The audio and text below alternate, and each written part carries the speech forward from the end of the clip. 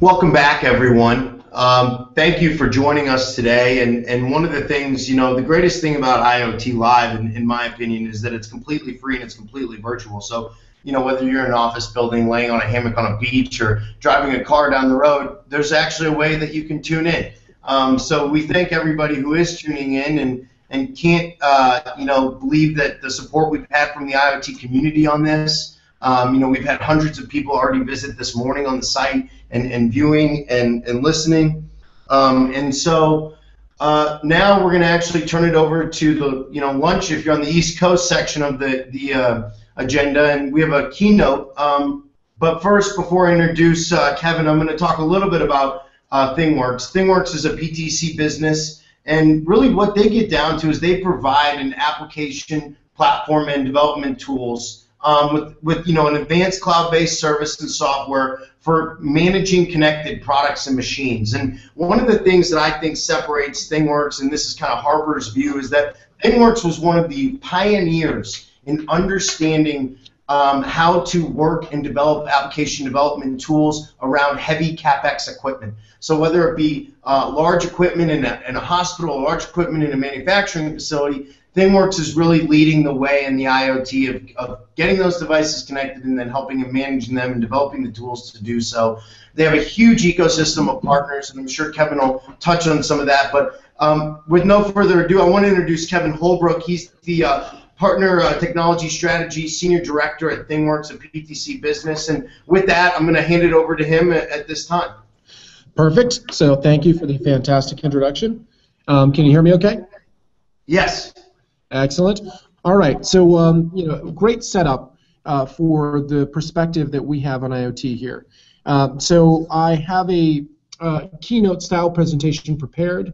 There will be a question and answer period following. So if there's anything I say that interests you, if you're interested about PTC, IoT, any of the user stories that we're going to talk about today, feel free to reach out afterwards. I'll stick around and answer questions. And at the end, I give my Twitter handle in the event that anybody wants to reach out. So the theme we picked for today's keynote was Back to the Future with IoT. So we're sitting here in 2015. We're sort of on the cusp, as many media outlets will tell you, of this connected revolution where connected homes, smart cities, smart agriculture, the whole world is becoming connected and a much stronger place as a result of it.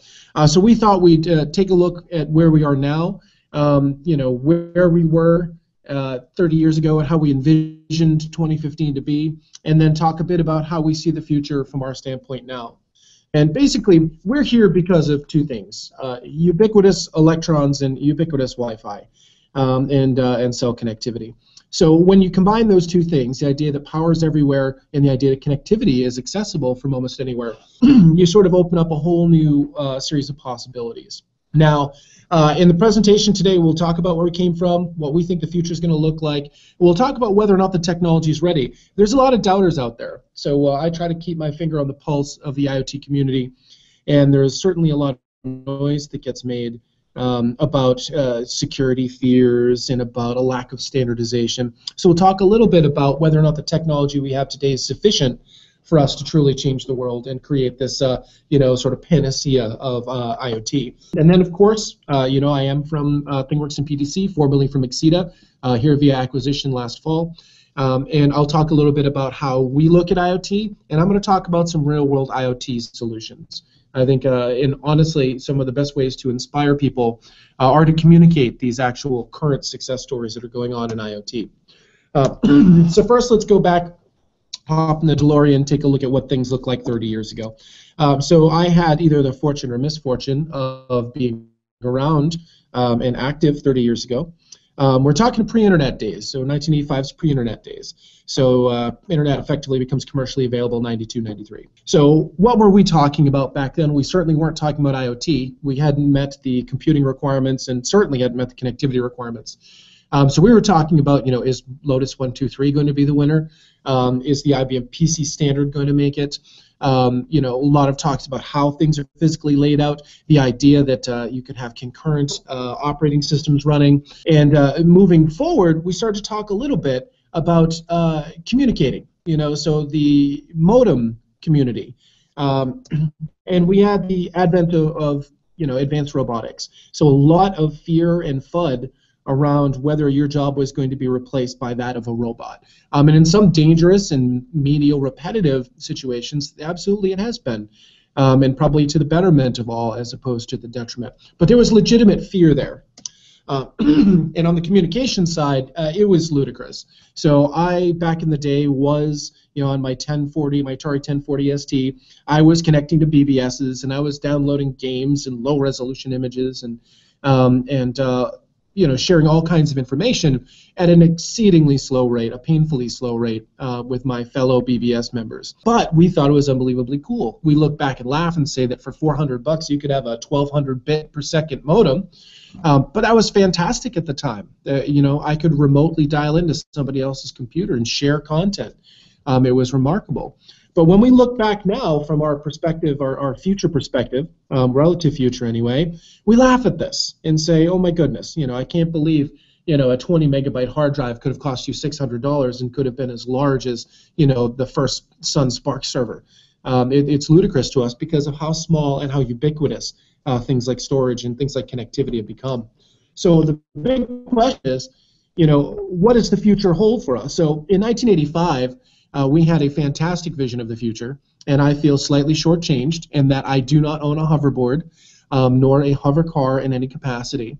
But we missed some key things. There were, no real discussions about whether or not we would carry a device in our pocket, which we mistakenly call a phone, that would let us see a picture of our house from space, or give us directions to get there from nearly any place on the planet.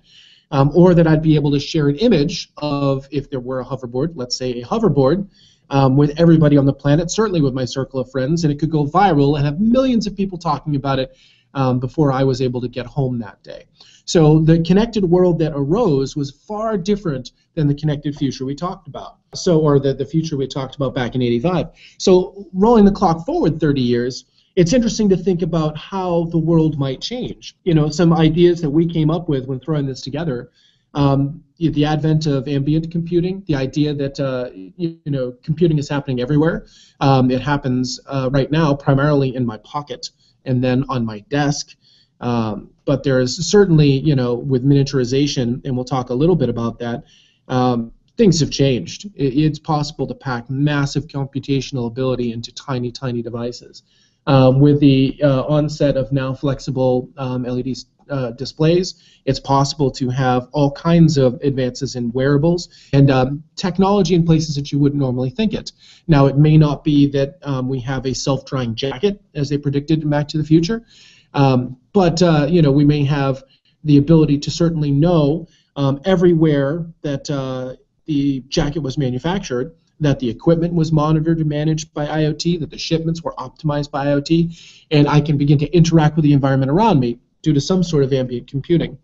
And the idea that everything will be connected, if we go back and look at that modem, a boxy, nasty desktop modem trying to get us all the way up to 1200 bauds, wouldn't be feasible to connect small things. Certainly no one would think about connecting devices that they wore on their arm. There'd be no thought there. So nano connectivity, the idea that you can connect with low power using things like Zigbee, Bluetooth LE doesn't take that much power, connect to spots that will give you broader connectivity is probably one of the biggest fields it's going to open. And then the ubiquitous wireless space. So Wi-Fi became available in about 2000. So before that, everything was landlines. Of course, we had cellular, but didn't have 3G yet.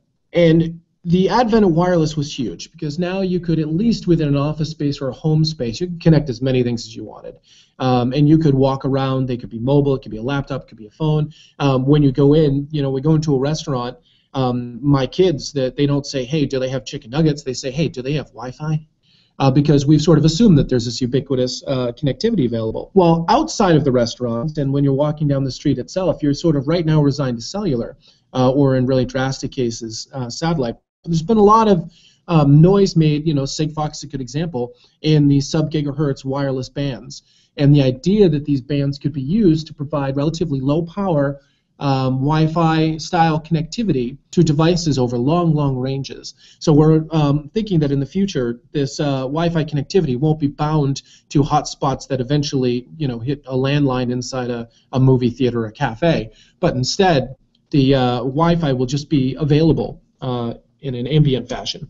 And also right now, one thing we see, like, you go into, let's say, Home Depot, and you're buying yourself a thermostat. Certainly you have Nest as an option, and you have the Honeywell option, but you're paying a premium for a smart product. So you're taking a device that would ordinarily cost you $50 to $100, and you're more than doubling the cost so that you can have a smart version of the product. So we envision that this ceases to be a differentiator within the next 5 or not even 5, maybe 3 years of momentum in the marketplace. We're going to see things shift from having a 2x cost smart version of something to, in fact, having a free expectation of some sort of interactivity or connectivity with that device, or else you'll be, completely without one of these standard features. And the other one, and this is huge, and I don't know anybody who's currently positioned to make serious inroads here, the idea of democratized data. There's a book I read not too long ago called Code Halos, which is a fantastic book that sort of talks about the clouds of information that we generate, devices generate, people generate, and how you can leverage those clouds of information, those halos of information, to offer better services, to find value adds, and to create entirely new offerings that you wouldn't have had previously. What's interesting is that now that we're generating all this data, we are starting to become self-aware from a data perspective that this data is valuable and that I may not want everybody in the universe to have access to it. So we're thinking that things will shift a little bit more toward an idea of having some degree of control over the data sets that we generate. But, of course, this is our view, and just like when we looked at 1985's perspective of 2015, the hoverboards, the self-drying jackets, the holograms, what will 2045 look back at and laugh at from our perspective? So would it be our lack of standards? And this is an anecdote I have to tell.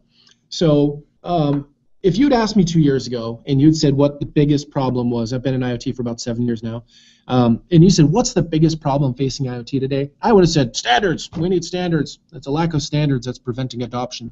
What I've noticed, however, and I'll tell you an Exida story, was that we had most of the medical device manufacturers. And you could go into an operating room, and you could conceivably be sitting there in front of 3 different machines that were connected to, at the time, the Exida Cloud, now Thingworx. And they were using the same protocol, a proprietary XML-based protocol called eMessage. They were running, relatively similar and compatible versions of Edge software. And up in the cloud, they were going to an identical set of services hosted in the same data center in Waltham, Massachusetts. So from a standards perspective, we have erased all boundaries, right? We're at the panacea, 3 devices in an operating room speaking every way possible the exact same dialects. And yet, one could not create a dashboard that had all 3 of those devices on it. And the reason was commercial.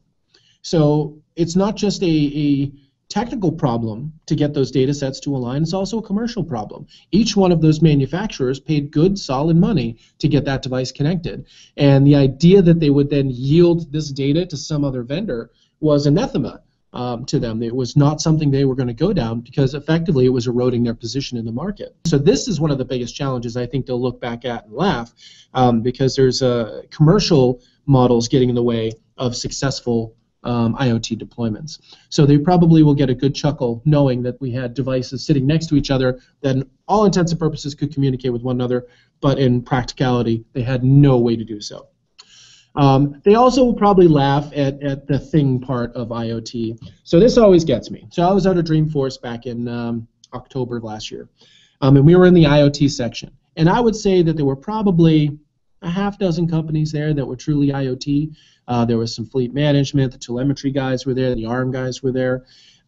We had a booth. So there was definitely a presence of IoT folks, but then there was a whole bunch of what I would just call T. Just connected things, silly connected things. We read announcements of people doing connected toothbrushes. We hear people doing, connected egg crate or egg carton for inside your fridge to tell you when you're out of eggs. These are neat, but these probably aren't going to have any real long-standing traction.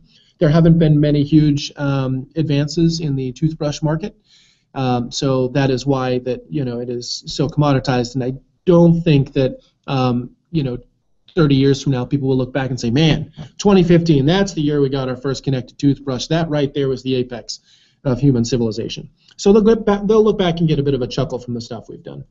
Maybe the thing they'll laugh and most fairly laugh at would be our hesitance.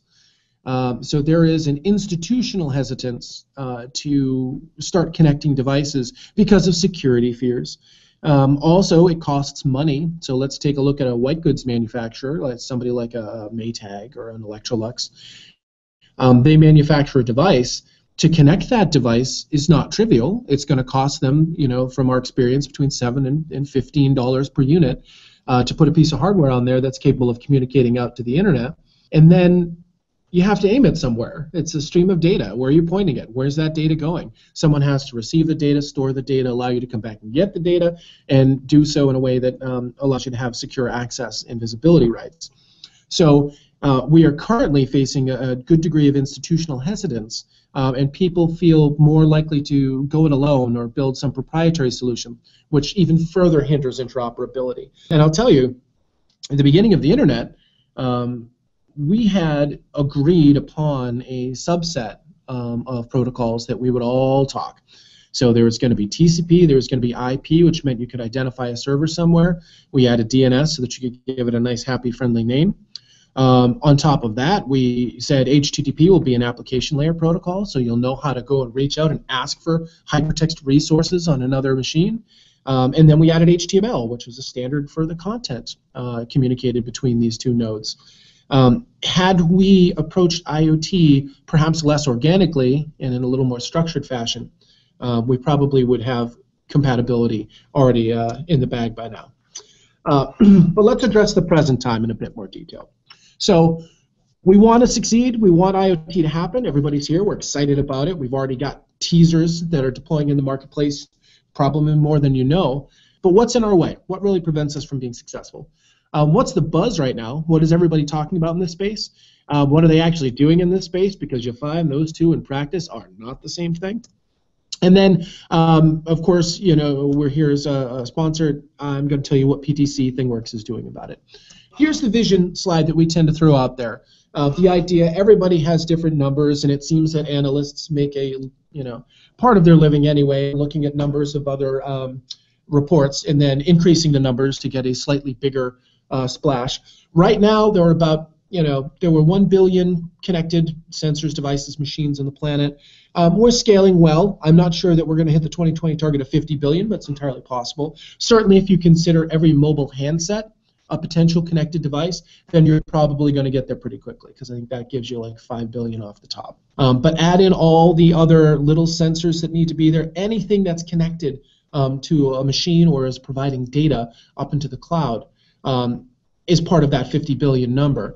And from that perspective, you're going to have a whole lot of applications to address these. Now, don't fall into the trap where you think that an application simply means an HTML or native iOS, Android application. An application could be something that lives only in the back end, that lives only at the edge and serves to be the front end to the physical device you're interfacing with. So we see as this number of devices increases, so logically must the number of applications which are deployed. Again, deployed at the edge, deployed in the cloud, or existing as glue between different pieces of the stack. And as this begins to balloon, and we talk about 1 trillion, although I think that's a bit of an analyst overprojection, but even if we were an order of magnitude less than that, my goodness, 100 billion devices, there are going to be hundreds of millions of applications that need to be out there. So the IoT space is not just a matter of getting a device connected. It's certainly not just a matter of data up, data down, but instead is a much richer landscape that involves us not only connecting these devices, but immediately trying to get value from them. In many cases, to justify the investment it took to physically connect a device. We also have a lot of FUD out there, and I'm not picking Mike out, as a specific detractor, but I respond to maybe 2 or 3 of these a week on LinkedIn. that somebody posts and says, the sky is falling, IoT is going to allow people to open your garage door and rob your house. It's going to allow somebody to, turn off your thermostat and get your pipes to burst when you're on vacation. So with each new technology advance, there's of course going to be risks there. The lack of standards doesn't help, because everybody deploying their own solution, they could deploy it in their own way to greater or lesser degrees of success and to greater or lesser degrees of security. And we've heard about this. We've actually heard, I think it was BMW in Europe that had a breach with their ability to remotely unlock doors. And it came down to, and I apologize if it was another manufacturer, but I think it was those guys. It exposed how a poorly thought out security strategy and the exposing of a key to allow decryption and a poor protocol handling in terms of negotiating lost content can lead to huge breaches. But this is true in the web. Everybody here goes and logs in and they fear for their garage door. Have you used PayPal? Yeah, it's tied into the thing that pays for the garage door, the thing that pays for the house. So we already have gone online with our most critical of systems. And I think IoT, there's going to be some FUD and some real breach cases will occur.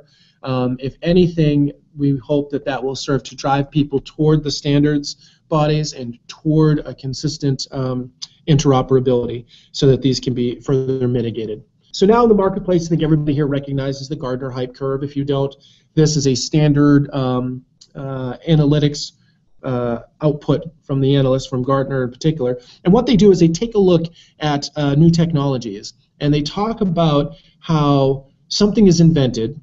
Everybody goes through and gets really excited and really jazzed about it, and it starts to dominate. You see it on Forbes. You see it all over Twitter. It becomes sort of the darling of the technology market. Big data has gone through this cycle very recently.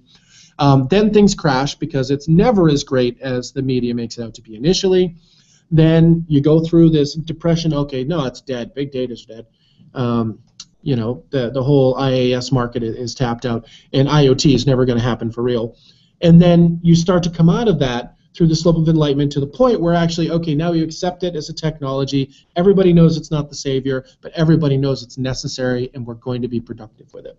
So right now, you can actually feel this. So there's a lot of late or new vendors coming into the space.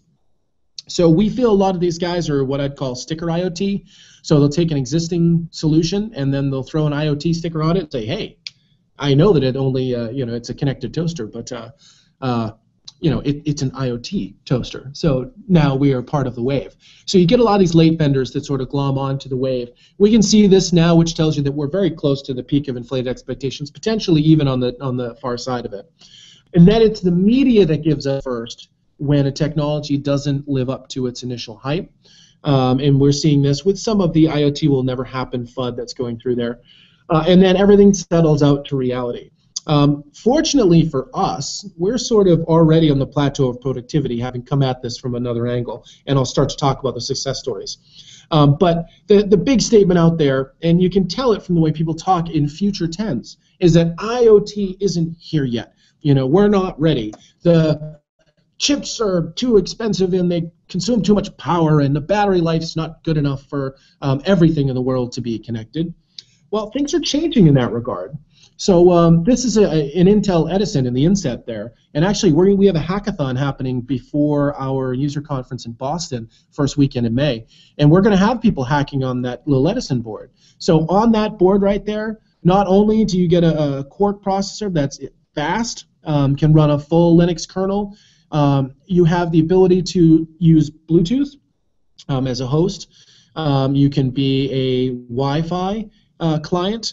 And it's all embedded in that tiny chip whose power requirements are similarly tiny, 3.3 and 5 volts coming in. So the idea that you need massive chips and massive batteries is really a thing of the past. And I'll tell you, this is not Intel's smallest module. And this is a module. There's one step smaller. There's system on a chip, what we call the SoC market. We see Broadcom, TI, ARM certainly has designed a few. So a lot of people are getting in on that system on a chip market that's even smaller than this, that has no more than the standard requirements of a microprocessor. Very low voltage, isn't going to take up much of a footprint.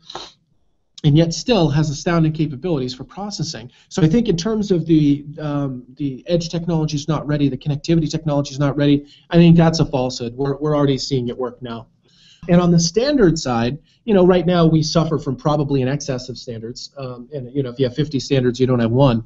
But we're at the point now where some are starting to dominate. So JSON has become the de facto language for content within IoT, whereas HTML represented that for the web itself. XML is losing favor. I mean, it can be more readable than JSON in some cases.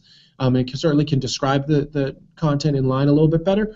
But we're seeing most people are doing JSON. MQTT, and I'm going to admit I fought this for a while, but I'm won over now. So MQTT seems to have, with IBM pushing it, with the Eclipse Foundation pushing it, everybody seems to have an adapter for it. The PubNub guys have just put in an MQTT adapter. We have an MQTT adapter. It seems to have taken on that sort of transport layer, that guaranteed delivery messaging layer component that the IoT is needed for standardization.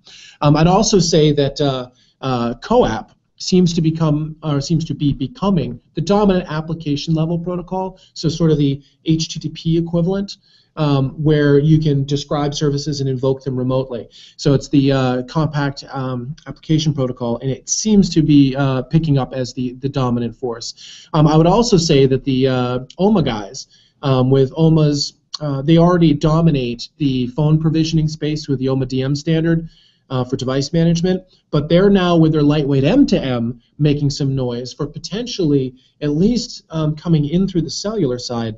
It looks like it could very well be the next standard. And on the actual application and deployment front, which is a very different ecosystem, we're now starting to see folks come up. So Nest gets a vendor. However, they are deliberately pushing the ecosystem play. They realize everybody's got a thermostat. They're a drop-in replacement, not a new product. And as a result, they're in a perfect position to be a home gateway in the way a set-top box or a cable modem would be. Something that is somewhat ubiquitous and everybody has one, and you can serve now as the IoT gateway out to the world. And then you have people like the All Seen Alliance. We had one of the members of the Alliance on the panel just a few minutes ago. This, for the first time, is a whole bunch of vendors getting together to say, look, we understand it's not going to be our solution that dominates IoT, so we're going to start communicating and figure out what the standards need to be and how we can interact with each other. So that is a great move forward, and they've gained a lot of momentum. And of course, Apple, anything Apple does is going to draw users simply by virtue of all the iPhones that have been deployed on the planet and all the iPad users. So their HomeKit, for a standard for smart home content, is offering another avenue that would sort of get you at least into a whole bunch of standards or standards compliant client devices in the iPhone and iPad markets. But what we're seeing here is that the standards went from the Wild West of 3 years ago to having a few clear front runners that are starting to get adoption both on the infrastructure side and on the commercial side. So I would contend that IoT is and has been here, and I think I actually can go ahead and prove it to you in a bit. One other thing I wanted to address, though, is that we talk about IoT as if it's this whole new thing, as if it's a new, just a new market entirely. I think that's a false way to look at things. So as companies began to evolve, and I'll thank Alan Smith on my team for giving me this visualization for it this morning. Initially, everybody was fighting the web. You don't need it. I'm not spending money on a website. We've got flyers to print. But everybody, starting in the mid-'90s, had no choice. All of a sudden, URLs started appearing on commercials. People started to include it as part of their exterior presence. And it obviously became table stakes by 2000. You were nobody if you didn't have a web presence. With the advent of smartphones, the mobile piece, so m.whatever.com, starts to become a prevalent strategy, and now you have the vertically scrolling responsive UIs that everybody's hip on. The idea that you have no idea how your website's going to be consumed, so we're going to have to address the mobile guys. And you know what? We're probably going to need an app too. So a lot of the customers we deal with have gone through that cycle and that evolution, saying, all right, I've got a device that's connected to the internet, yet here I'm sitting with a phone in my pocket and I can't do anything about it. So the mobile piece was sort of the next big wave that came up. We view IoT as nothing more than the next logical step. It's not using any crazy new technology, still all TCP/IP in most cases, in many cases HTTP. So we're using the same things, it's just a different paradigm, a different way of using things enabled by the things we had talked about, the rapid miniaturization and reduced power requirements for the chips at the edge to be able to perform these, the ubiquity of connectivity, the fact that you can guarantee in almost any place that you would expect to be able to interact with the device, that you can interact with that device. So we see it as just that next evolutionary step. And the fact of the matter is, we've been doing this for a while. So I'm going to tell a few stories here. We came out of what one would think of as a remote service and OEM or connected manufacturer story. So we started targeting, 12, 15 people who needed to monitor largely high capex equipment that was deployed somewhere, and that they typically had to send trucks to interface with. So we took that out of the equation, and we said, okay, you need to remotely service, you need to get out and take a look at equipment in the field, we'll go ahead and let you monitor it. And then that started to evolve into, okay, now I've got it connected, I've got some data flowing, but my guys in the field aren't sitting at a desk, my guys in the field are walking around with a tablet, with a hardened tablet, or with a company-issued phone in an honor box. So what we end up doing is we start shifting from that simple remote service story, that simple connected product story, to say, okay, now we're going to connect the dots, and they're going to be able to see it in the context of their normal working environment. So not just somebody sitting back in a service center looking at huge screens on the wall.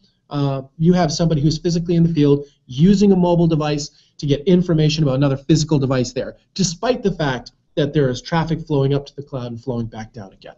So for Stryker, we do this for a variety of devices that they create.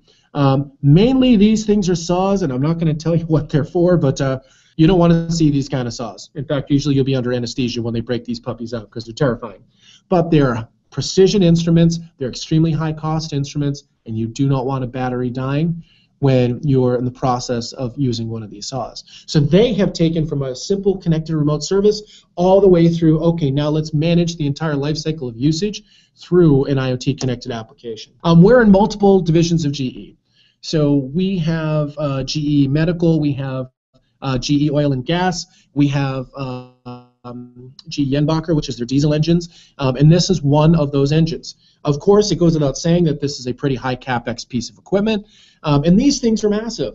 Now, they actually have, they have their own platform, the Predix platform, which is fantastic, very advanced technology for predicting failures in equipment. They have co-resident database servers next to these things. Some of them are using SQL Server, but server racks basically attached to it, running massive advanced equipment. But when it came to IoT, they realized that it wasn't just a matter of turning that into a vertical versus horizontal dimension. It wasn't saying, okay, stop sending the data all to SQL Server, now we've got to send it to the cloud. Instead, it was, all right, we know that we've got all this in a local historian, and it's coming in so fast that it is not feasible or reasonable to reach out to our customer at the install base and say, yeah, you just need a dedicated T1 line outbound with nothing else using the traffic, and we should be able to get most of your data. It's not a reasonable request of the customer. So what they've done is, using our software, they've broken it down so that the key performance indicators are being sent up so that they can see when things are starting to happen that are problematic, and then the service techs can go reach out and request more information. And not necessarily information that's being sent to them directly, but information to be transferred from the co-resident database up into the cloud so that it can be analyzed by a Predix platform or other proprietary tools based on the device. So these manufacturers have been in the IoT world for a decade now, doing exactly this kind of monitoring, but enabling a completely different usage paradigm when it comes to servicing the equipment. We'll also talk about Elekta a little bit. So one of my favorite customers. So I've had a chance to visit these folks. They make the best radiotherapy machines on the planet. Another machine you don't want to see in person. It's a cancer treatment.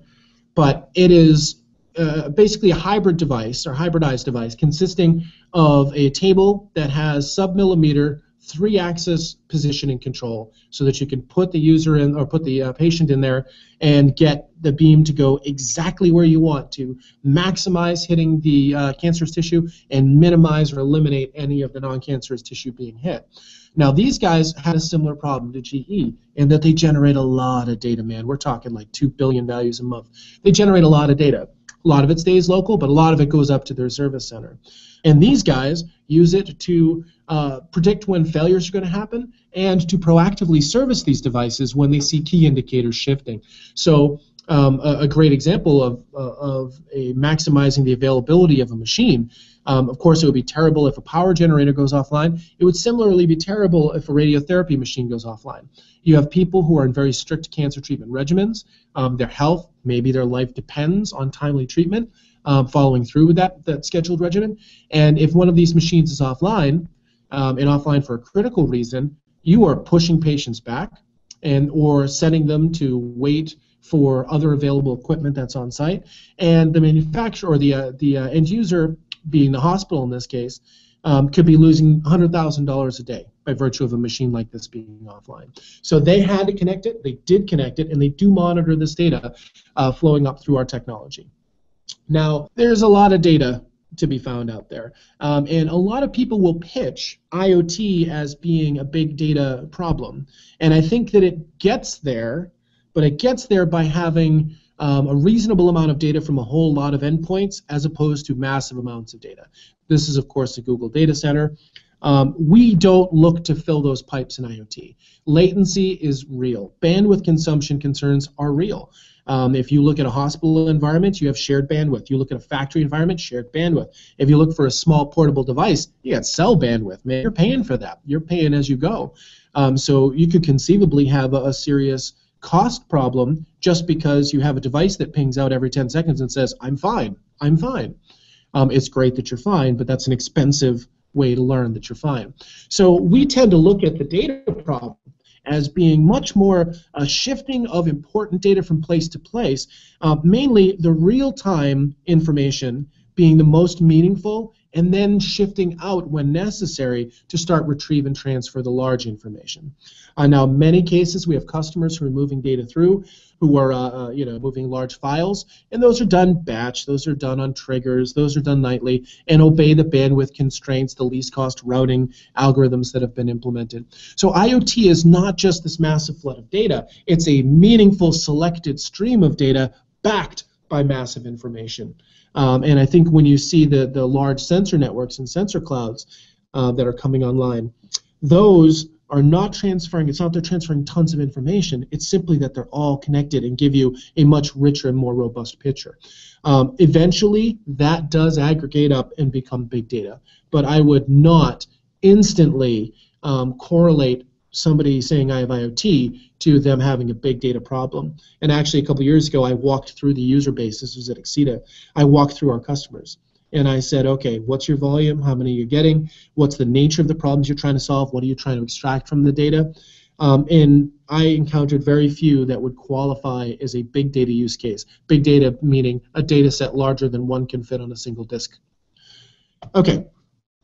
So when you go out there and search, though, and you do, this is a Wordly. I'm a big fan of Wordly. Basically, you can just give it text and it will go and crunch. We crunched a bunch of IoT articles, and then it showed us the distribution. We saw machine a lot. We saw machine to machine. We saw data as being the primary component. But we see some other things, the social aspect, the science aspect. What we noticed in the fact that people are physically working with this data, we noticed that it was not just the remote service use case, because those changed the paradigm of service for sure, but it was also changing the way that people were working and interacting with devices and machines. And so we have a new wave, a second phase of customers that are focused specifically on changing the way things are done. On farm, for example, one of our customers, they have connected farm equipment, as you can imagine, across multiple vendors. It's not that they make their own tractors. These guys provide it from the farm owner's perspective, from the farm management perspective. This changes how they grow. This changes when they choose to plant. This changes when they water. Huge issue right now, certainly in the Southwest, out in California as well. When you water, matters. You water at the wrong times, you have evaporation, and don't water wet soil. So they contribute to increasing crop yields, to maximizing the water distribution based on the amount that you have available to you. These sorts of changes are what is heralded by the next wave of IoT. Simple connect, get data and service, the foundation, that was the beachhead. That's how we started into the connected product space. Now we're seeing people are changing the way they actually go about doing business. Usage-based insurance, we have Modus as a customer who feeds Esurance their data. Now these guys are big fans of the standardization, of course, using the OBD2 ports, but they've built up a solution that uses our platform to track the devices, to roll up the data, and then forward it on so that it can be crunched by the actuaries and all the folks in the back end who calculate the insurance risk and premium allocation. This is something where it changed the way you pay for something that you may not enjoy. It's not a service you want to pay for, but you have to. So it's changing a way of life, and it's allowing safe drivers, first of all, to be identified, but beyond that, to pay like they're safe drivers, and risky drivers to pay like risky drivers, as opposed to distributing that risk across broad demographic groups, which was the approach that they took up to this point. So another game-changing or life-changing way of going about things. Also, with traffic signs, in old school, certainly these things have been done forever. Slow down, speed limits, event parking, traditional old use cases, these things could be done by hand. What about an Amber Alert? What about an accident that just occurred? What about a natural disaster, an imminent tornado warning? It's not enough to simply be able to connect these devices to get data from. You need to reach out, you need to physically change it. So All Traffic Solutions, one of our customers that also has a bit of a partner angle with us. These guys are doing fantastic jobs of helping to roll up traffic data, but better still, giving municipalities the ability to immediately reach out and update in near real time all of their signs to direct traffic flow, to try to ease any traffic concerns or allow people to respond to emergencies that occur in their area. And then finally, Gettinga. So this is a great story. These guys built these apps on their own. They did a fantastic job of it. Basically, they manufacture autoclaves. So they manufacture these or autoclaves, these devices that sterilize all the equipment that exists inside a hospital. High temperature stuff. Again, very precision, decent sized CapEx equipment. But the problem was that things would get backed up. Things would, they'd sit there and say, "Man, I'm running out of scalpels," despite the fact that there are 80 scalpels waiting to be washed, and 3 of the washers are currently empty. So what they needed to do was just bring the visibility. Nobody is sitting there watching the machine waiting for it to finish. That would be a horrible thing to be paying somebody a salary for. So what they did was they took the data, they connected the machines, they brought it up, and now there's a display in their break area that tells them where everything is. So this changed the way they work. Now you don't have somebody being sent down to the basement to wait for the autoclave to finish. Instead, it's part of your normal working environment. Highly optimized it, vastly increased the throughput and stopped shortages, and actually allows hospital to carry less inventory because it's not sitting there dirty waiting to be cleaned up. So perfect story for not just connecting, but changing the way work is done for somebody. So I'll roll into our customers a little bit. We have 170, 180 customers, somewhere in that range, subset of who have been thrown up here. A lot of big folks, a lot of medical device manufacturers. We have 9 of the top 10 medical device manufacturers using our solution, AT&T, and we're signing on multiple additional telcos. 4 of the top 5 IT storage providers, think large disk arrays, using it for remotely servicing, monitoring, and in some cases providing value-added proactive service offerings based on the technology. Among the world's largest embedded software company with Intel and Wind River, those guys are sponsoring our boot camp at our user conference coming up, and we're using their devices in the hackathon. The top 2 American ATM manufacturers, and of course the world's largest industrial manufacturer in GE. So we are all over the place. IoT is happening. It's happening in our customer base. It's happening in our ecosystem. So we have everything from solution providers to SIs to MNOs a whole bunch of edge and embedded partners and business system partners, and this list is expanding on an almost daily basis as we reach out. And this is really the value of sitting as a cloud offering somewhat in the middle of IoT, facing the app guys, facing the device guys, facing the solution providers. It gives us a great perspective not only of how the ecosystem is evolving, but gives us a chance to provide value through a whole horde of additional sales reps and additional evangelists coming from those organizations. And we've started to roll these offerings up through our Thingworx marketplace. It feels like an app store. Some things are not going to be as easy as an app store. Some things are drop in, install in your instance, and get running. Many of them are focused on supporting different devices. We support, I think, 26 device types now, and we've got a backlog of more than 50. Allows you to rapidly get onboarded and rapidly start bringing IoT value. So the PTC world, and I'll try to hurry this up a bit because we're running a bit short on time. From a PTC perspective, now Thingworx is a subsidiary, it's a business unit within PTC. PTC views the world as a series of technology problems for them to solve in order to transform the way you create, operate, and service products. Everything from CAD to product lifecycle management, asset lifecycle management, and now via Thingworx, the IoT side. You're building a product, you're designing the product, you're operating the product, you should connect the product. And that's how we have begun to shift toward a company focused on smart, connected products. A little different than IoT. The word thing doesn't appear there. The word internet doesn't appear there, and those are both deliberate omissions. So we define a smart, connected product as any physical product. This could be, we've got the standard appliances, planes, vehicles, medical equipment. Could be electrical or mechanical device. And then we start to add capabilities to that device. The ability to process the information coming from it, the ability to sense the environment in which it operates, the ability to tell it to do things or update its firmware or reboot, because believe it or not, we exposed, as part of the Exida platform, we exposed in the early days the capability for people to write sort of instructions to send down to a device. You want to guess what the number one instruction was for the first instruction that they needed to deploy? Everybody put in reboot the thing. No matter how complex the equipment, that nuclear option is still out there. And then the ability to interact with it via an enhanced UI, more than just the UI of the support folks, but a UI even at the device side.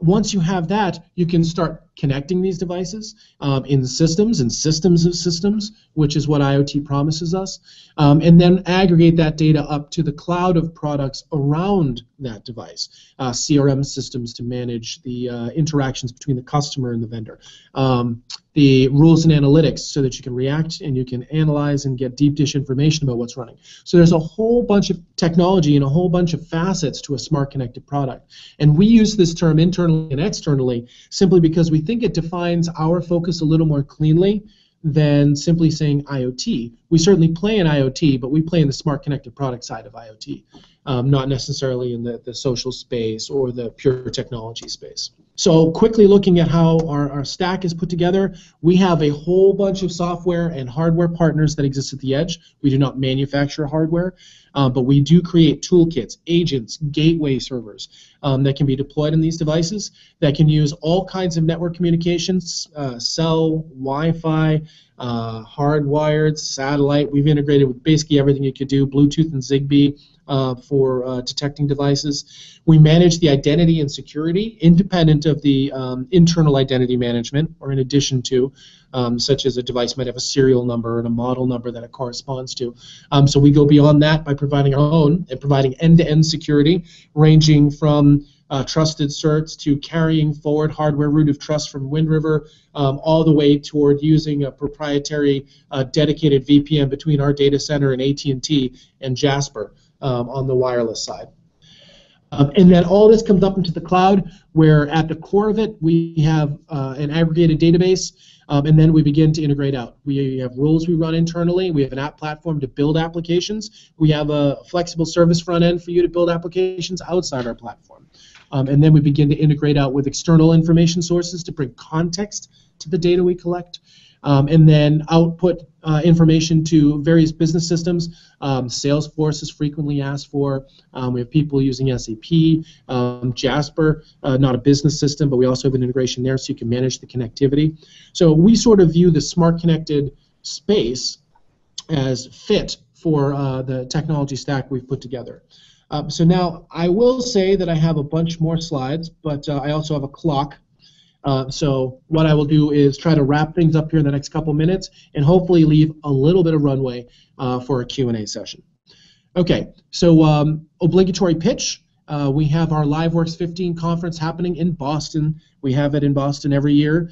It was formerly called Connection. Now we're LiveWorks. It is a much bigger, better event. On the 4th through 7th, you'll have your traditional conference activities, including keynotes by industry experts, and Steve Wozniak will be on stage awarding prizes to our hackathon winners. The hackathon is May 2nd and 3rd in Boston. I am running it, and I urge you to attend. It will be a blast. We have a lot of local IoT startups that are going to provide us with equipment, such as Smart Ag and Smart City, and working with the Perkins School of the Blind for a fantastic internal navigation accessibility challenge. For PDC, so the big roll-up, you know, right now is the time to act. There are a lot of players in this space. We certainly know where we fit in this space. Be wary of the sticker IoT folks who are now claiming IoT without having done it, and just check the pedigree to make sure they understand, because IoT is a lot more complicated than data up, data down, and a lot of folks are just bringing that to the table now. All right, so with that, I would like to conclude the presentation portion. And are there folks out there who have any questions? Yeah, great. So first off, thank you very much for a wonderful presentation. So one of the questions that came in from the audience is, you know, if we how do we expect users to manage 500 million apps, right? If there's an app for everything. So this person said, I already struggle with finding the correct app on my phone. You know, if you added that 10x, you know, how am I, it's simply like a problem like my email inbox. So how do we address this problem with so many apps? Sure. All right, so I'd address it in two ways. I would say that the IoT community has, you know, hundreds of millions and billions of potential users. So the 500 million apps is certainly not meant to say that you would have one for every possible application or every possible use case that you possess. So I'd say that the number impacting you would be lessened. On our side, we can provide data to whatever applications. We have both an application and a service front end. So knowing that we have the service front end, you can basically have one application to rule them all, provided you can get the commercial side to line up. That's the primary challenge we face right now. Commercially, things just don't align. The drivers for businesses to connect products differ from the drivers for a consumer of that data. They care about, you know, maintaining competitive advantage, not leaking any intentional or internal IP. So they're not concerned about whether you have to have an Electrolux, an LG, and a Whirlpool app on your phone to control your IoT devices. They're concerned that you bought an Electrolux device. So I think it's going to take a little time to get to a point where we can sort of even that out, and that'll be largely on the commercial and the standard side. But I would say that we are drifting toward a future where that 500 million apps is mostly transparent to you. The fact that you have one app that shows you 4 devices might tell you that in the back end there are 4 applications built with service front ends, not UIs, but service front ends that rolled into your app. Right. So another question that came in from somebody was, you know, in your great presentation, one of the things that you were kind of walking through was all these different markets and applications, right? So whether it be the Stryker medical device or it be the GE engine. From your perspective, this person would like to know, you know, similar to the last panel where we asked this, I think that's probably where they saw this, is, you know, what markets, from your perspective, do you see really gaining adoption with IoT platforms and connected devices and things like that? Okay. So the ones that have already adopted it are the big equipment manufacturers. In terms of the big emerging markets, I would hit you mainly with smart agriculture, and I would hit you with the connected home, the smart home world. So on the smart agriculture front, more less water, that pair of drivers is sufficient to say, okay, we're going to need to get better at growing, we're going to get better at crop management, at field and resource management, and the way that we're going to go about doing this is through technology. There's no massive new invention likely for generating water, desalinating water. What we're going to do instead, look at the folks who are helping us with our hackathon, Freight Farms, out of Needham, Mass. They have a farm that is built inside a shipping container that takes 90% less water than traditional method. And when we have 90% less water, that's a compelling story, and it basically writes itself in terms of the ROI. We have water as ubiquitous utility right now. You don't think about it, you turn on the faucet. If there were a meter attached to that when you turned on the faucet, you would know it. You would think twice about the way you used it. So I think that the oncoming resource shortages that we face, of course with climate change affecting as well, I think that smart ag becomes gigantic. I also think that the distributed agriculture, so not just the massive farms out west, they're tapping aquifers and won't always be full. Took them hundreds of thousands or at least tens of thousands to fill up, and we're depleting them as fast as we can. So I think agriculture is going to redistribute, and if I were to put a stake in it and say what market to go into, outside of the OEMs, the connected product manufacturers, I would go with smart ag. Great. That's very, very helpful. And so with that being said, we're going to go ahead and wrap up. And again, thank you very much for a wonderful keynote. We really appreciate it. And again, everyone, if you get the chance, please take a look and see if you can visit LiveWorx May 4th through the 7th. It's a great event. I was there last year. And, honestly, I was impressed because there was so many wonderful speakers talking about specific use cases. So whether it be on farm or whether it be looking in the industrial space, just a wonderful array of real use cases and real implementations of IoT technologies that I think really helped drive adoption and knowledge. So thanks again, and we look forward to participating here with you in the future.